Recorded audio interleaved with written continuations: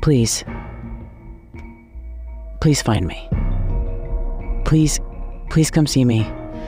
Please help me. Someone. Anyone. It was the late 1980s, in a tourist coffee shop in Bangkok, Thailand, where an American backpacker named Adam noticed all the signs taped up on the walls of the coffee shop. The signs were desperate, like the search for a lost dog. Help me. See me. Someone. Anyone. But these signs weren't about lost, beloved animals. The signs were about forgotten people. Young women who were once tourists just like Adam. Tourists who found themselves, or in some cases put themselves, in a Thai women's prison. Busted on a drug charge. Many sentenced to decades in prison, sometimes life in prison, sometimes even death. These women from Australia, from England, Europe, America were so far away from home, they didn't have family to visit. So these signs, created by their supporters, were requests for other Western tourists to come see them, to bring them essentials like food, cigarettes, a bit of company, a shred of hope. This was the thing back then. Maybe it still is now, of visiting someone in Thailand in prison as part of your vacation. It was framed as the next step in tourism, even advertised on TripAdvisor, that when you were sick of the temples, the bars, markets, catch an express boat to a Bangkok prison. Adam, the American tourist, decided to pay some of these incarcerated Western women a visit. He wanted to hear their stories, and what he heard stuck with him.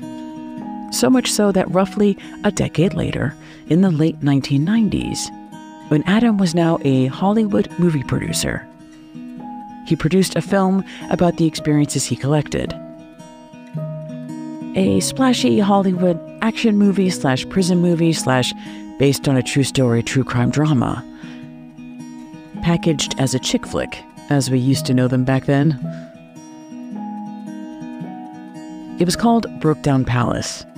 And if you remember it, you might recall it starred Claire Danes and Kate Beckinsale, both relative newcomers to big Hollywood movies at that time. The movie credits were clear. These characters were fictitious, but they were based on Adam Fields, the producer's recollection. So it might be more accurate to say these girls were inspired by or based on real people and real events. Composite characters drawn from those women producer Adam said he met all those years ago. When the movie came out in 1999, it was a box office flop. It reportedly cost $25 million to make and grossed only $10 million at the box office. On Rotten Tomatoes, this movie gets a squishy 31%, which seems pretty harsh. But I suppose the only people more condemning than judges in Thailand about illegal drug use are the self-appointed online movie critics. Brokedown Palace was criticized back then for not having enough tension. And what it lacked in tension, it tried to make up for with music by Sarah McLachlan, and truly the worst cover of Rock the Casbah I've ever heard. But 25 years later, I think it deserves a revisit. This movie captured the haplessness of two naive American girls as they confront the rigor of drug penalties at that time and the harrowing tedium of prison, and ultimately the complexities of female friendships, the type of power shifts and mind games that are harder to bring to the screen than two guys taking things out with their fists. It's about friendship and the sacrifices you make for the people you love. So how did two young American women end up as drug traffickers in Thailand? And will Brokedown Palace make a good bedtime story? Let's find out. In this tropical nightmare of a Dead Sleep episode drawn from Brokedown Palace. I'm Nancy Miller, the host of Dead Sleep True Crime for Bedtime. And thank you for an opportunity to experiment in this episode. I also have a special surprise for listeners at the end, so if you're still awake, at the end, you won't want to miss it. So with that, let's settle in for the night. Get cozy under those covers and get ready to fall dead asleep with Dead Sleep. In my version of Brokedown Palace, starring Claire Danes, Kate Beckinsale, and Bill Pullman.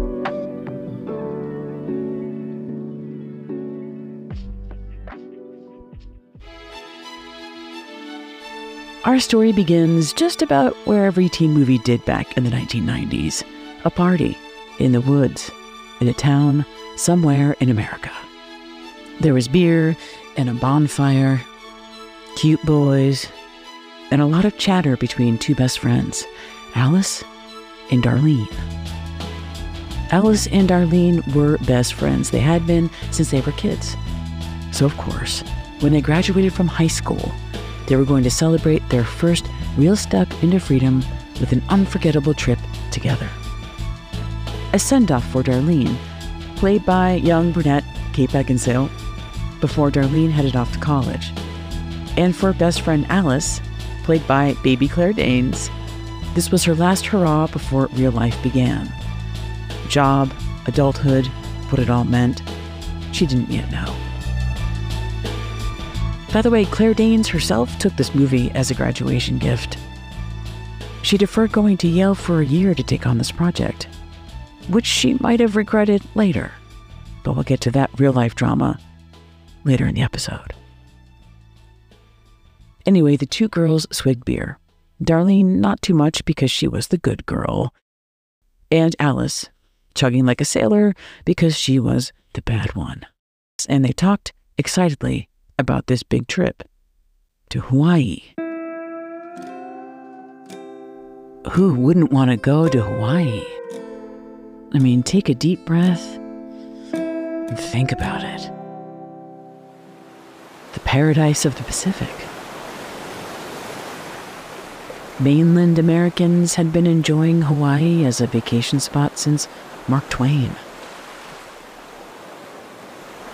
In an 1890s almanac, Hawaii is described as mild, equitable, delightful. Any degree of temperature from the semi-tropical to the everlasting snows may be experienced. The sea-scented breezes are health-giving and refreshing. Ozone abounds. Bathing in the Emerald Sea is a luxury. The lights and shadows fill the soul of an artist with unspeakable longings. Who wouldn't want that as a graduating senior for 11 whole days? Oh, you know who? Bad girl Alice. Alice, who was the alpha of the two girls, deemed Hawaii too basic. She told Darlene that Hawaii was like a middle-class vacation where your parents would go. It wasn't cool. You know where it was cool? Thailand. Thailand meant freedom. What could be better than a country named after the very thing they were looking for? And as if it were a message from the universe, a beer bottle falls to the ground at this graduation party. And when Alice looks down at the beer bottle, she discovers the beer is from Thailand. They had to go. So Alice and Darlene forged a plan. A classic teenage scheme we've all tried. And maybe you got away with it once, but never twice. And never on this scale. They planned to tell their fathers, who were footing the bill for their vacation, that they were going to Hawaii, but they'd secretly go to Thailand. And somehow, again, in a scheme that only two teenage girls could pull off before 9/11 and pre-smartphones, is that they somehow managed to switch their tickets and hotels and redirected their entire post-graduation adventure from Hawaii to Thailand. Right away, Darlene, that's Kate Beckinsale, and Alice, that's Claire Danes, discovered Bangkok, Thailand was not some touristy, prepaid luxury resort. Right away, they are jarred by their less than luxury hotel surroundings, which includes a giant cockroach that scuttles across the floor near their bed. Darlene screams. Darlene, at the time, had no idea just how intimately familiar she would become with cockroaches. But at this time, they were excited to be in Bangkok and set off to explore. Now, back in America, Alice was clear that she didn't want to go to a tourist trap like Hawaii. And yet, she convinced Darlene to sneak into a high-end resort, cordoned off from the rest of the world, insulated from the real Bangkok, so the girls could enjoy a dip in the pool. When they get to the hotel, Alice tells Darlene to walk in like you own the place. Alice, being the bad one, persuaded a waiter into believing they were guests at the hotel, only to be found out by the waiter after they'd racked up a huge hotel bill. The incensed waiter threatened to call the police. To the rescue was an Australian guy named Nick Parks, who stepped up and paid for the girls, using a hotel room key he stole from the bathroom, the girls would discover. But he was their hero, or so it seemed. The girls, especially Darlene, were taken by Nick, the charming older Aussie with the twinkle in his eye. Now, back in America, the social hierarchy between the two girls was clear. Alice was the extroverted and fun blonde, the one that guys went for, and Darlene was the reserved and cautious brunette, the one guys overlooked. But now, here in Thailand, it flipped. It was Darlene, not Alice, who drew Nick's interest.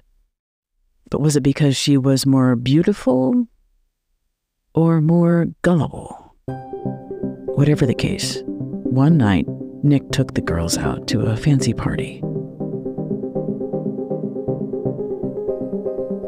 And when it becomes clear of his interest in Darlene, Alice is upset. Alice is even more upset when Darlene doesn't come back to the hotel that night. When Alice woke up in the morning, Darlene wasn't there. She worried at first until Darlene rolled in all disheveled from a lively night with his new man. And excitedly, she tells Alice that Nick wants to take them to Hong Kong for the weekend. Hong Kong? It's about 3.5 hours away by plane. Nick would take care of all the details. They just needed to pack their things and go. And Alice wasn't into it. There was more to explore here in Thailand, and she told Darlene she can go, but Alice was going to stay. Later, at an outdoor market, Alice ran into the charming Nick. Nick appeared to be flirting with her a little, and, well, Alice liked the attention. In the end, Nick somehow persuaded Alice to change her mind. In the movie, it's unclear. Had she slept with Nick because she could, as a means of hurting Darlene? What is clear is the outcome. The girls packed their bags and headed to the airport for a trip to Hong Kong for a few days with the handsome, cool Nick. This is where their trip turned from 11 days of fun into a drug trafficking version of Gilligan's Island. It was supposed to be a 3-hour flight that would turn into a 30-year nightmare.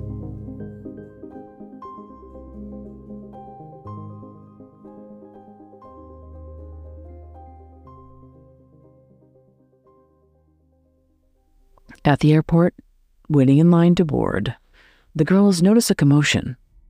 They spot police cars, lots of them, screeching up to the tarmac. Whatever that was about, somebody was in big trouble. The police rushed into the airport, and before Darlene and Alice even knew what was happening, they were pulled from the line. Moments before boarding the plane, the girls are hustled out of the airport and taken into custody. This is serious. The police received a tip. 2 American girls smuggling drugs from Thailand to Hong Kong. The girls were separated and put in their individual cells. Alice, the savvier one of the two, demanded a lawyer. She wasn't going to say anything or sign anything until she spoke with a lawyer. Darlene sang like a canary, and she signed a statement in Thai that she believed was declaring her innocence. Instead, of course, it's a confession written by Thai authorities admitting her guilt. The girls try to explain to authorities that it wasn't them. It was some guy they met, this guy Nick Parks. They could clear everything up, they just need to find Nick Parks. When authorities try to find Nick Parks, no such man exists. The police say that the girls have invented this Nick Parks, and they will still have to stand trial for drug smuggling. It's at this point in the movie you think, they're not going to go to prison. They're 2 American girls. Someone from the U.S. Embassy will come and bail them out. But that's not what happens. Now remember, the girls' parents had no idea that the girls weren't in Hawaii. So making things even more complicated are that the 2 girls are in this place and no one knows they're there. No one's coming to save them. They arrive at the prison, a rundown, sprawling 2-story cement compound where they might spend the rest of their lives. And they decide to grin and bear it. If they just hold tight until their trial, they'll make it. But as Alice later recalls, in a cassette tape she records and sends to a lawyer, she didn't know the system was rigged. In their cells in the Brokedown Palace, they encounter other women busted for smuggling drugs. And they begin to understand their case is far from unique. That someone set them up somehow and left them holding the backpack. They pray somebody finds Nick Parks. Finally, Darlene's father shows up at the prison. And the way the visitor section is set up in this Thai prison isn't like an American jail in the movies with the plexiglass and the phones. They have to scream at each other through fences across a bridge, essentially. And Darlene's father seems optimistic. He's going to get his daughter out of prison. But Alice, he's not so optimistic with Alice. He yells at Alice, saying that since she was 6 years old, she always lied. And clearly, she was lying again. And this is where Alice swears, this one time, she didn't do it, and then slams her hand on the wire fence to emphasize her innocence. Best scene in the movie, by the way. But you can't help but wonder, is she telling the truth? It was Alice's backpack the drugs were found in, but Darlene was the one who packed the bag. Maybe it wasn't Alice, maybe it was Darlene this one time, seduced by Nick's promises and unwilling to admit it. When their case goes to court, the girls are hopeful and entitled. They believe they were telling the truth, and as Americans, they'd be found innocent and sent home. The lawyers make the case, and then the judge announces his verdict. The judge says it all in Thai, so the girls don't understand a word. What's the verdict? Are they free to go? Their lawyers tell the girls it's good news. They didn't get the death penalty. They didn't get life imprisonment. But what they did get was 33 years in a Thai prison each, which meant if they fulfilled their entire sentence, the 18-year-old girls in 1999 would be released in 2032 at the middle age of 51. The girls were convicted, They were sentenced, and they only had one hope at this point: an appeal. And to get that appeal, Alice sends a recording on this cassette tape that I'm honestly not sure how she records in a Thai prison that doesn't have beds or fresh water, but somehow the message gets through to an American lawyer named Yankee Hank, played by Bill Pullman in his charming, mumbling way, along with his Thai wife and fellow attorney, played by Jacqueline Kim. He deems the case and the money worth his time, and Yankee Hank decides to reinvestigate the case the way the police wouldn't. And step one in his investigation: track down Nick Parks. And as he retraces the steps of Nick and the girls, he uncovers it's Alice, not Darlene, who was spotted with Nick at his hotel just before that trip to Hong Kong. When he meets with Alice, she swears that Nick came on to her, but she told him to forget it.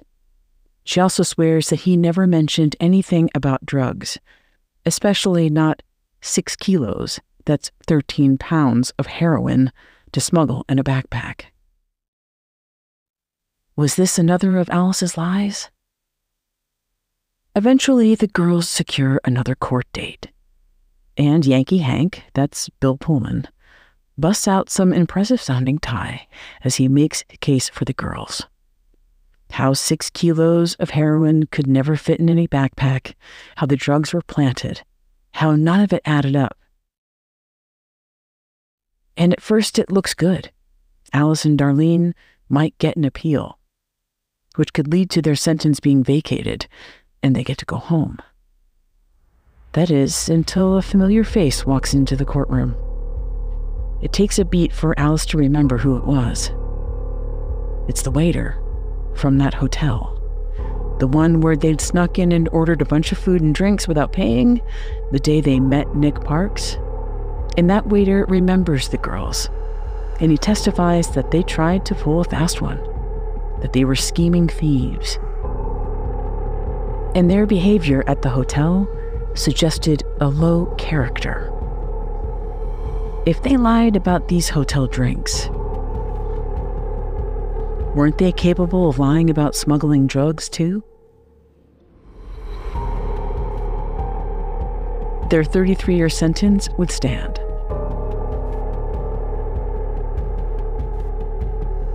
As the girls are dragged away screaming and yelling, Yankee Hank tells Alice and Darlene that Thailand is their home now, and they better get used to it. Alice and Darlene are still in shock as they try to adjust to prison life in their Brokedown Palace. And this is where the girls begin to diverge. Darlene is busy writing letters to the President of the United States asking for help. Meanwhile, Alice gets high. She's smoking something in the prison yard with a DIY roach clip. She tells Darlene if she doesn't numb herself with drugs, she might kill someone. Needless to say, tensions are running high between the two girls.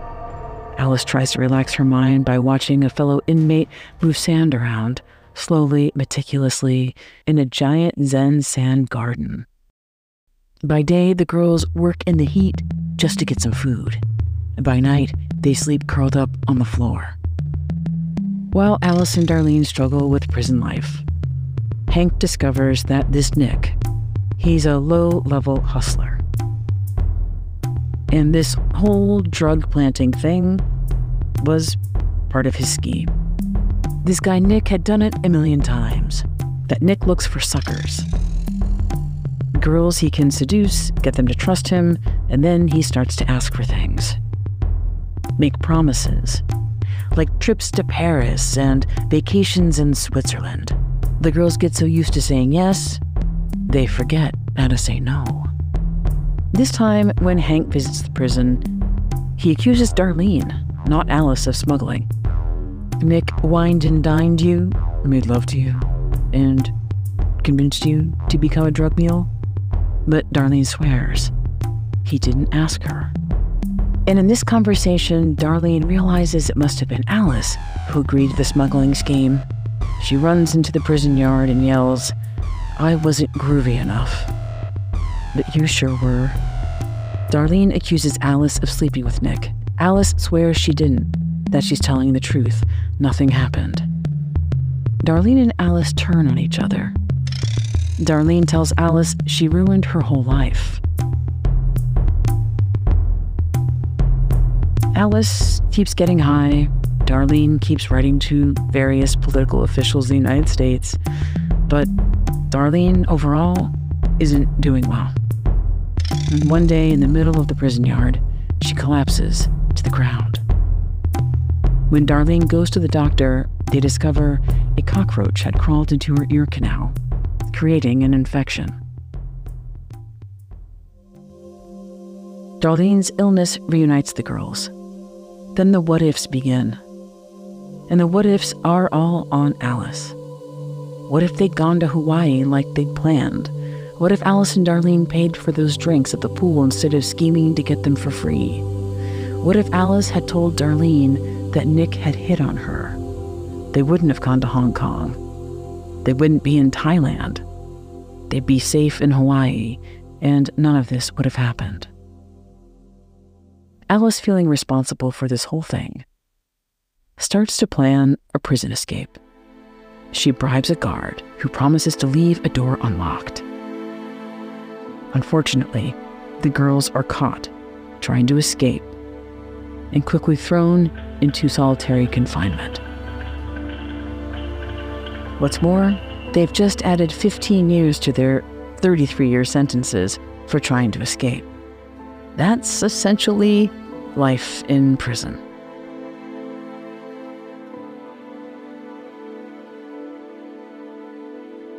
Through Hank's investigation, the girls learn that it was Nick who tipped off the police. The girls were just arrested as insurance. They were basically decoys. They were never expected to get on that plane to Hong Kong. They were pegged to be arrested from the very start. And Nick was long gone. Now we understand Alice is telling the truth, that she and Darlene are both innocent. But to go free, they'll have to admit guilt. Because the way it works in these Thai courts, they soon learn, is that if they confess and say they're guilty and admit that Nick was a figment of their imagination, they'd help the government save face, and the Crown would pardon them, and they'd go free. But when they appear in that courtroom that day, things don't go as planned. The girls' confession is rejected, and they're sent back to prison for good. But as the girls are dragged away, Alice busts out the tie, and she declares Darlene's innocence. And Alice, who had always been lying and scheming, takes the blame on herself. This time she tells a lie with valor, that she did do it because she was foolish and jealous, and she was afraid that her best friend was going to drift away. She didn't need her friend Darlene to go to prison for her mistakes. Alice begs the judge, "I'll do her time and my time. Just let her go, please."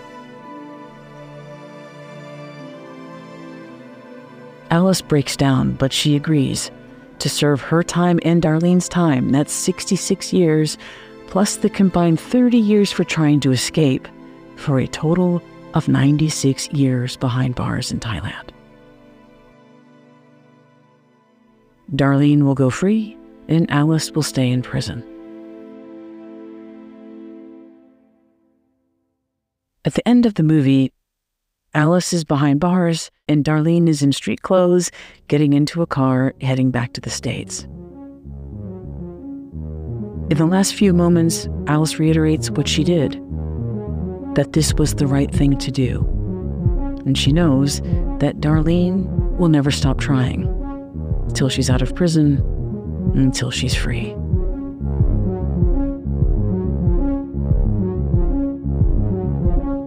After rewatching this movie, I wondered, what would it really take to survive in a Thai prison? And when was the last big case of a foreigner busted for drug smuggling and sent to do hard time in a real-life Brokedown Palace? I wasn't sure if I was going to find someone, but I did. And more about her in a moment. Because it's worth mentioning what happened to Claire Danes in real life after this movie. Now, we know the movie was a box office flop, but Claire Danes was praised for her performance, so it didn't hurt her career. What did hurt her was while she was doing press for the movie. The film took place in Thailand, but was shot in the Philippines. The Brokedown Palace in real life was a mental health facility for women vagrants, as they called it. And during interviews, Claire Danes couldn't stop talking about how awful she found the Philippines. She said it smelled like cockroaches, among other insults. At first, a prominent politician in the Philippines was forgiving, basically saying Claire Danes was a perfectly nice girl, it's okay. But when Claire Danes wouldn't stop talking badly about the Philippines, the country decided it had enough. And in 2000, they banned Claire Danes movies, any movie with Claire Danes in it, from playing in the Philippines. And it's a ban that reportedly still stands today. Which doesn't sound like a big deal. Except the Philippines has a population of over 100 million people, with some of the highest level of theater admissions in Southeast Asia. When Brokedown Palace was released, they probably could have used a few million of those tickets in the Philippines. So, as I said, I watched this movie and was curious about foreign women who'd done hard time in Thailand in the last 20 years. And it just so happened that an Australian woman named Holly Dean Johns just published, earlier in February of 2024, a memoir. It's titled Holly's Hell, 7 Years in a Thai Prison. I read it and was thunderstruck by her story. How in real life, right around the time Brokedown Palace came out, 29-year-old Holly was charged with heroin trafficking and ended up in the infamous Thai prison known as the Bangkok Hilton. So I called her up to see if she'd be interested in speaking with me for a special episode of the show. She said yes. So I'll be dropping a full episode of my interview with Holly, the real story of the real Brokedown Palace. Holly's memoir is a raw story about endurance, redemption, friendship, compassion, and what to do when you are bitten by a millipede the size of a grown man's forearm. It's a lively interview you don't want to miss. And I look forward to sharing the episode with you. So be sure to follow the show so you don't miss it. Until then, thanks for listening to Dead Sleep True Crime for Bedtime. Nighty-night.